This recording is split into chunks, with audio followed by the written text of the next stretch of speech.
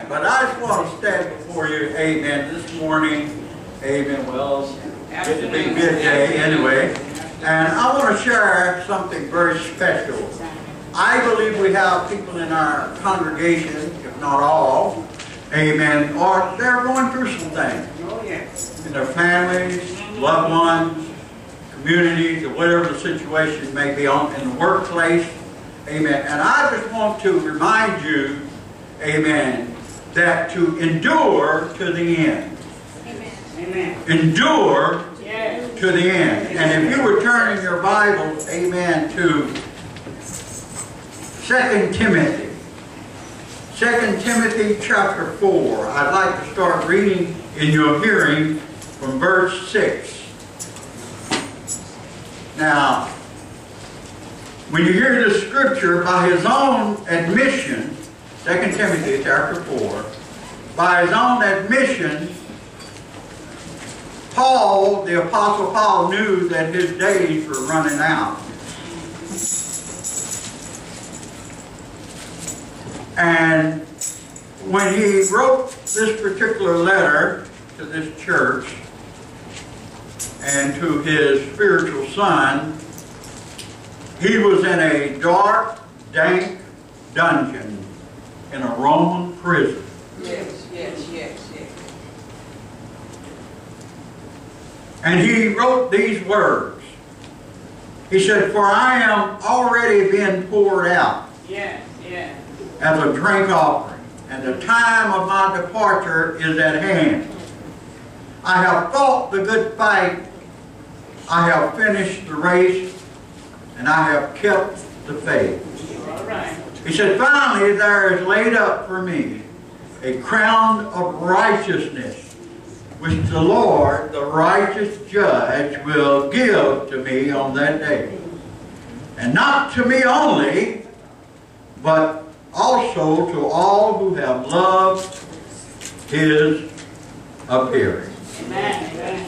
Notice that the Apostle Paul says that, amen, "For I am now ready to be offered, and the time of my departure is at hand." Let us pray. Father, I thank you for the presence of the Holy Spirit in our midst today, and how that we were able to just worship you in spirit and in truth. And I believe you have a rhema word for us, that, Lord Jesus, that will encourage and inspire and lift us up, because you are indeed the lifter of our head.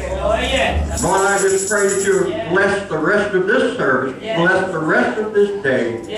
Lord, we in for a treat today. It's just so good that our names are written in the Lamb's Book of Life. And Lord, it's good that we know you, and Lord Jesus, you have blessed us and touched us in many areas. And now we want to just thank you for it. In Jesus' name we pray. You may be seated if you can. Also, I think today we want to say happy anniversary, I believe, to the Pierre family. Yes. Amen. Sister Pierre, she'll have to celebrate, amen, the birthday, anniversary by herself today with her family. Amen. But, amen, that's all right. This too shall pass, and the main one will be here. Amen.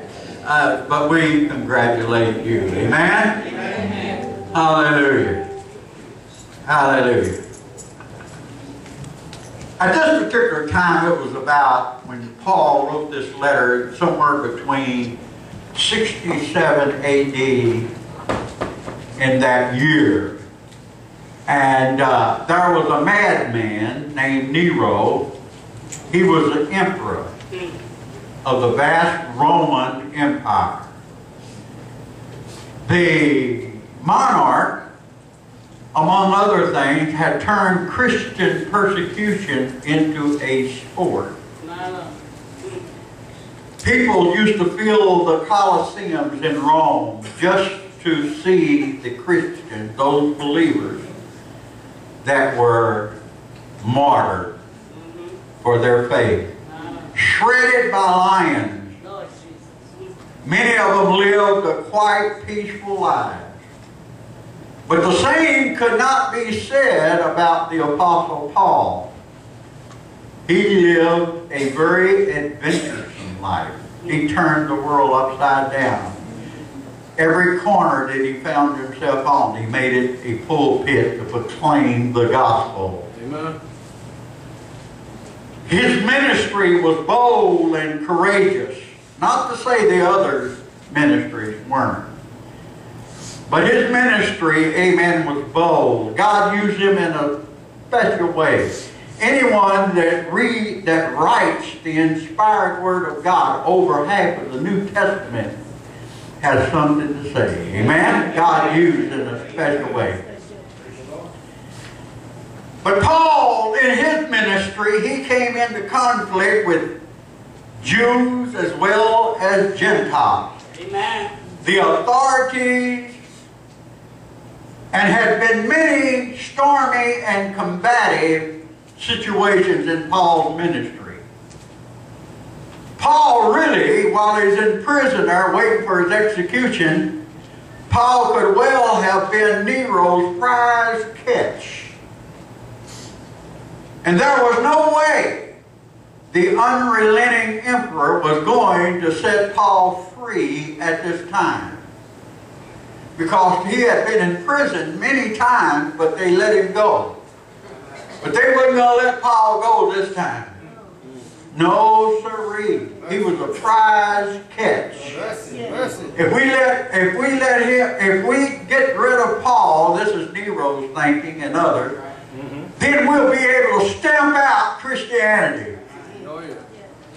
We all look back at that particular time, and that was the furthest from the truth, wasn't it? Amen. Amen. Because you can't stamp out God.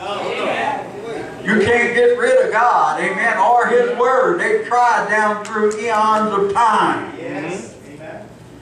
Yet, with death hovering over his head like a dark thundercloud, Paul rejoiced, though he did not boast, in the wonderful victories that the Lord had given him. He rejoiced. Writing, as I stated before, to the young, beloved son-like friend Timothy, Paul confidently proclaimed, he said this.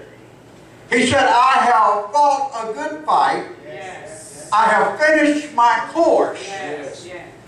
I have kept the faith. Kept the faith. Yes.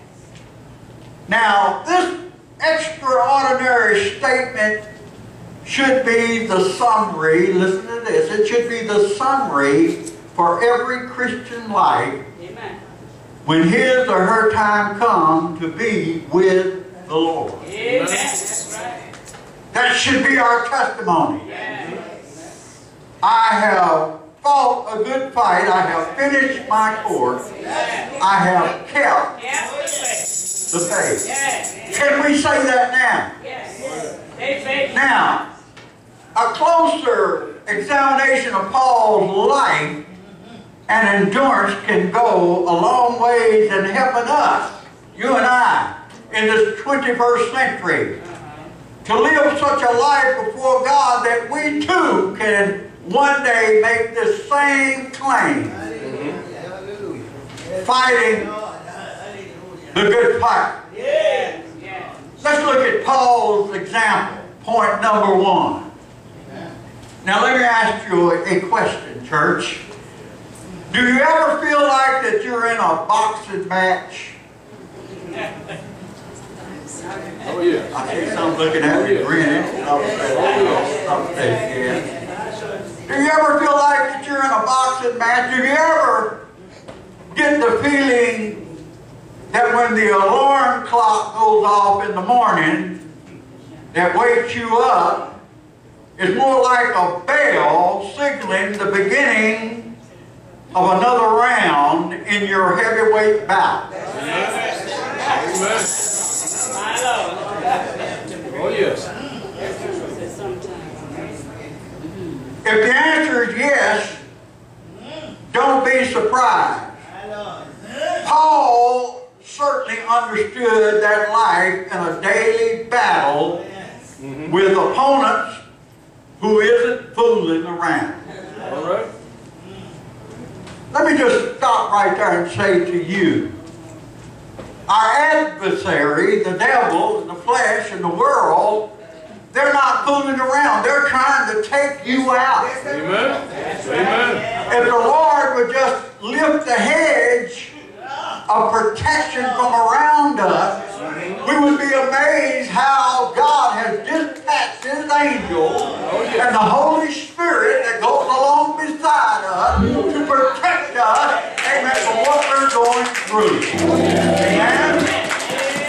Because the Bible says, for we wrestle not against flesh and blood, but against principalities and against power, against the ruler of darkness of this world, against spiritual weakness in high places, in Ephesians chapter 6, verse 12. Oh, yeah. In other words, what I read and you study and we read and what we're going through, and some of us are experiencing this today. If you haven't experienced it yet, you will be in a battle. Amen. You may be in the middle of one right now, or you may just be coming out of one. But hold up. Let me tell you, in a broken world, in a perverse world, in a crooked world in which we live and try to live a Christian life that's pleasing to God, you are going to be in a battle. You are going to suffer persecution. Now, if you got one foot in the world and the other, amen, on the fence, then the devil is not going to bother you. He already have you. All right, come on. Amen. But the moment you dedicate your life to the Lord and say, Lord, I want you to change my heart. I want to be more committed to the kingdom work. Look out. The battle is raging. Oh, my God, the battle is raging. You're in a battle. Not only are you in a battle, but I want to tell you, you're on the front line. Oh, yeah. Amen. You're in the foxhole. Oh, yeah. Amen. The enemy is firing those fiery darts at you. Yes. But you got to keep your armor on. Keep that shield of faith up to quench all the fiery darts of Satan. Keep that, amen, that helmet of salvation on. Keep that belt of truth around your waist and be shod with the preparation of the gospel of peace. Keep that sword of the Spirit whirling. Oh, yeah. Amen. The word of the Lord. Amen. The Spirit of God. Hallelujah. You see, Paul, he faced this struggle every day as he set out on his missionary journeys across the Near East and to a lesser extent across Europe, sharing the gospel of Jesus Christ. He shared the gospel with hostile, violent crowds. A perfect example of Paul's strategy can be found in the book of Acts, as I told you last week. And Paul and Barnabas, they arrived on their first missionary journey in the island of Cyprus. Scripture tells us that when they were at Salamis, they preached the word of God in the synagogue of the Jews. And when they had gone through the Isle of Patmos, in Acts chapter 13, from that moment that Paul arrived in a new city, he would make his way straight to the synagogue. And then he would proceed to every public speaking place possible in order to preach the gospel. Let me tell you something, my friend. I just told you, everywhere Paul found himself, whether he was in prison, whether he was on the street corner, or whether he was walking, amen, wherever, in the home, or wherever he found himself, he proclaimed the gospel of our Lord and Savior Jesus Christ. Hallelujah. He repeated it over and over, the gospel. Hallelujah. Oh yes, through his life, Paul traveled to Iconium, Lystra,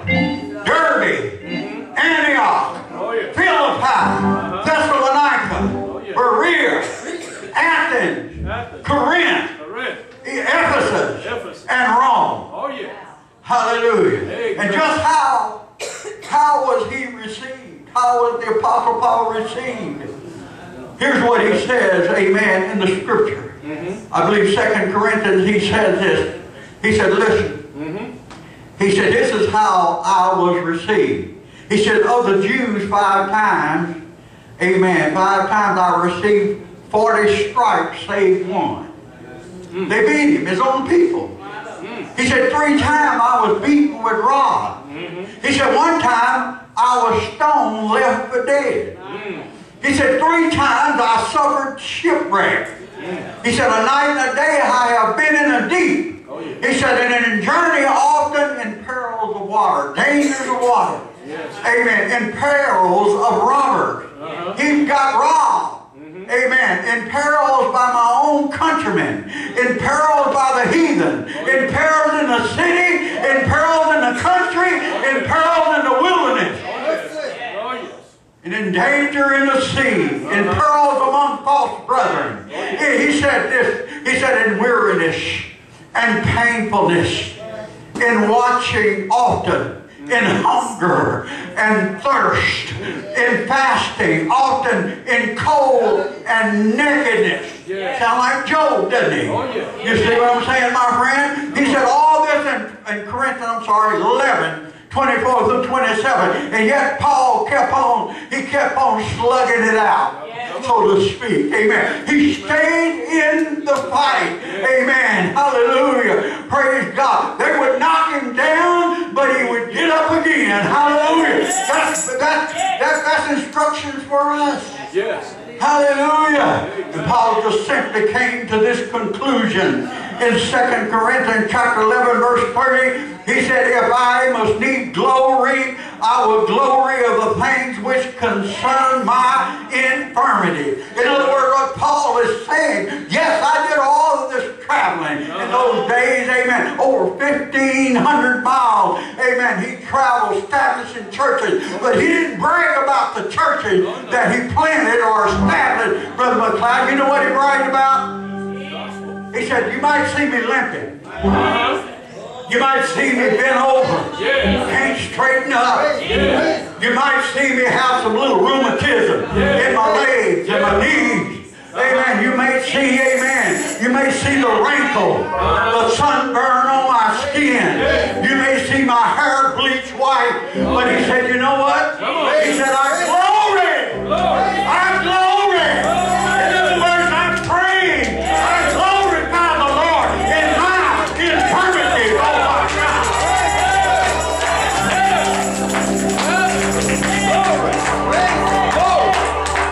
He said, when I'm weak, amen, he is strong.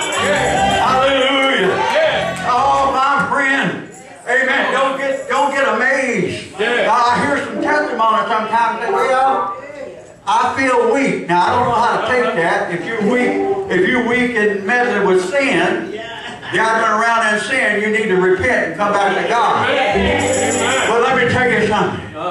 The Bible tells us that we are going to be weary in well-doing. But the Bible tells us not to faint not. Don't quit, don't give up. But sometimes, amen, I believe, amen, I was talking with Mike yesterday. I said, how's the church coming? He said, oh, it's coming good, amen, going good. He said, but sometimes the pastor gets a little discouraged, amen. He said, he even sit home, amen, and say, hey, I hate to go to church today because of the battle. Because of the battle. Because he's weary. Amen. Sometimes we get weak. But I want to tell you, my friend, when you feel weak and you feel worried, don't you give up. Amen. Because that's when the Lord comes in. Amen. That's when he comes in. Strong. Amen. That inner man. Amen. Will become strong in the Lord. Amen.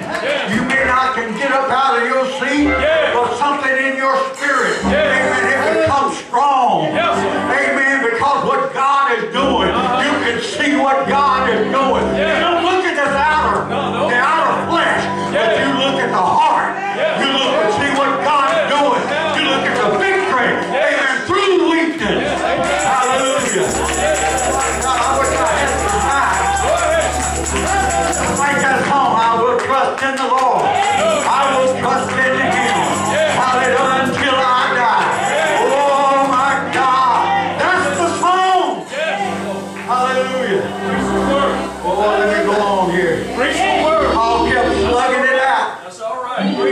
with spiritual forces that would knock him down, but not out. Yeah.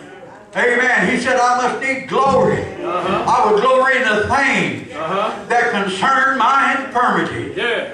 Amen. Such was the heart of Paul. Perhaps Paul could be considered the greatest fighter. Oh, yeah. The greatest fighter Oh, yeah. of all time. Amen. Endure to the end. Oh, yeah. Endure to the end. That I will trust in the Lord. Let us stand together. Oh, yes.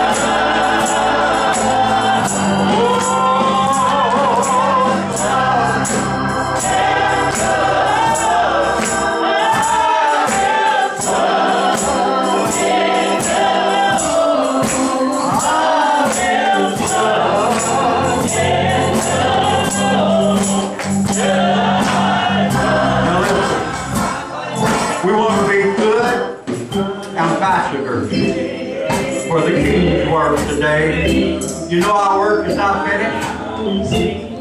Those that, amen, are going to be able to make it out to the banquet today, we want God to continue to use us in a special way. Amen. We want God to be represented well. Amen. We want that anointing of God upon our lives.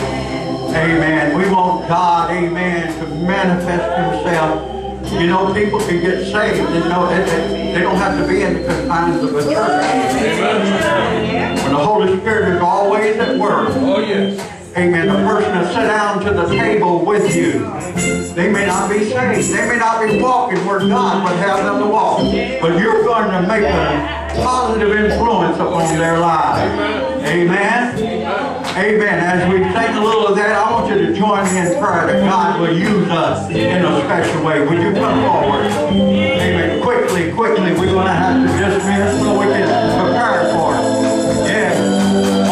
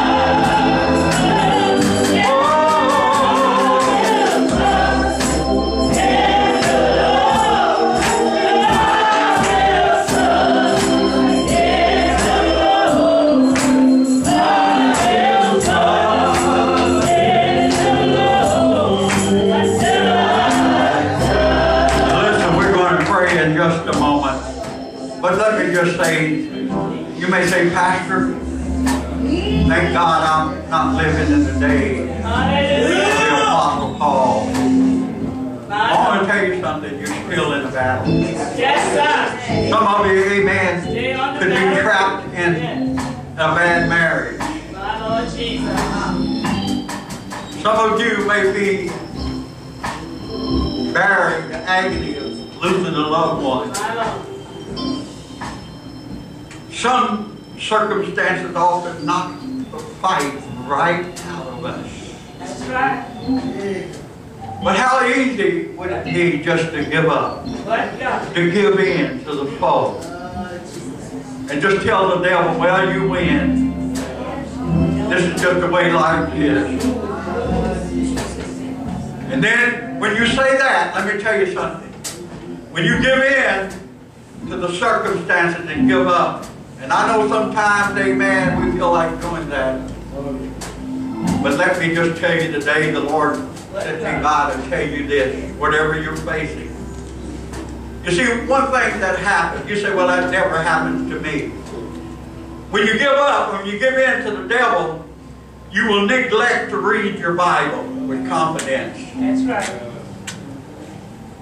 And you will neglect, you will refuse to attend church. Amen. Amen. You will cut yourself off from the sweet fellowship of the Lord. Amen. Well, Pastor, how do we go on fighting a good fight when our circumstances continue to knock us down? Trust God. Trust God. Try to get up. Yes.